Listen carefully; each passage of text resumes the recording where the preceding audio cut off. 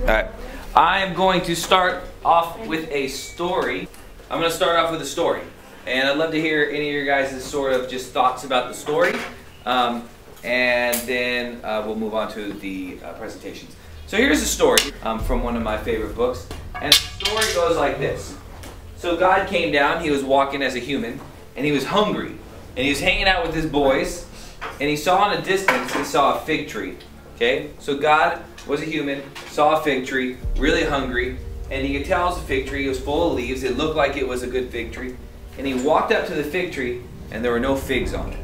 You know how you get when you're hungry, right? And so what he did is he cursed the fig tree.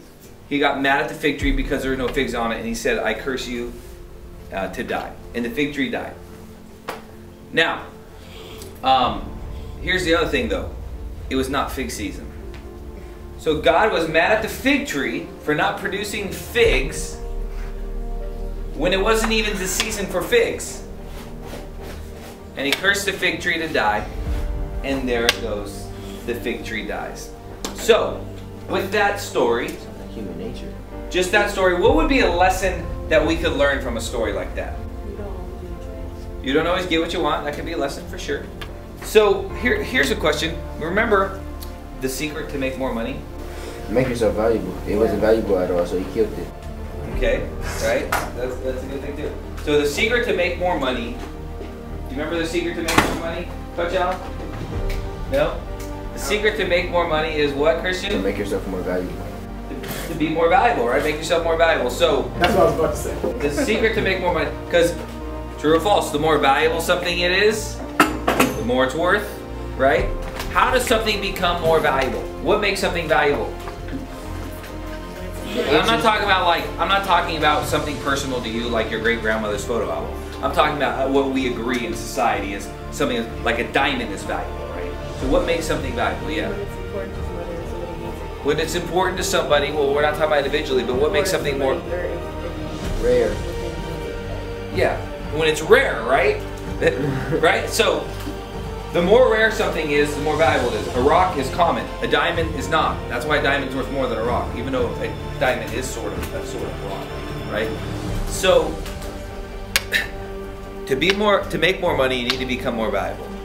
To be more valuable, you have to become rare. Now here's the thing. A fig producing figs in season, is that rare? No, it's common. Not at all.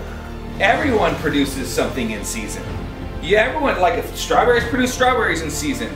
Lemon trees produce lemon trees in season. But what is rare is a tree or a plant bearing fruit out of season. That's what I'm saying. That's what makes it good work. Yeah, and so what does that look like being productive out of season? Well, it means when you're not ready. Because here's the thing, here's an interesting thing. Imagine this. Imagine this, here's a hypothetical scenario. You're walking through Walmart, okay? You see on the ground an iPhone X, okay? No passcode. You pick it up, no passcode, okay? iPhone X, no passcode. Now, you don't have to answer out loud, but if you're completely honest with yourself, would you be keeping that? Or would you be trying to find the owner? Yeah. I'd sell it. You'd sell it, so that's still keeping it in a sense, but yeah, you're selling it. You're taking it. You're taking what's not yours. And honestly, at your age, I probably most definitely would have kept that too. Now here's the second question though. Suppose you're an adult. Fast forward 10 years from now, you're super successful. You got millions of dollars in the bank. Millions of dollars. Money ain't no thing at all. And you see the iPhone X. It would be fair to say the number would at least go up. I'm not saying everyone, when they have a lot of money, would give it back, but from a lot of people I asked yesterday, like, oh yeah, if money wasn't a thing, yeah, I wouldn't care. The evidence is, based on my research, more people, if they had money, would some of the people that would have kept it when they were broke, wouldn't keep it when they have money, right? And I only thought of this because I watched, who's that? He's a white rapper. I think his name's Logic. And Logic found. He found a wallet at an airport and it had like $700 in it or something like that. And he's like, man, old me would have for sure kept that. But he said he turned it in or whatever, right? And it's like, yeah, that makes sense. But the reason why I bring that up though is because that is an idea of producing out of season. For example, when I just get more money, I'll be a little more honest, right? If I just got more of this, I'd do this. If I just got more of this, you know, I know I should probably be working harder in school, but maybe when I get out of this living situation, or maybe when I get out of this relationship, or if I can just be more healthy, or I should probably wake up and go work out. I just need a little more sleep. And it's this whole idea of like, I don't feel like it right now. I don't feel like it. I don't feel like it because you're not in season. But when you do something when you don't feel like it, that's producing out of season. That is what producing out of season is. And so, yeah, we could look at that story and go, yeah, God was a jerk for telling the fig tree to die. But at the same time, you could look at it and say, what can I learn from it? And go, maybe I should try to produce more when I'm not feeling like it. And I'm bringing that up for a reason, because we're here, hey, Andy, guys, I'm bringing this up for a reason because we're here at the day of the project being due. And sure enough, there's a lot of students that did not turn it in. And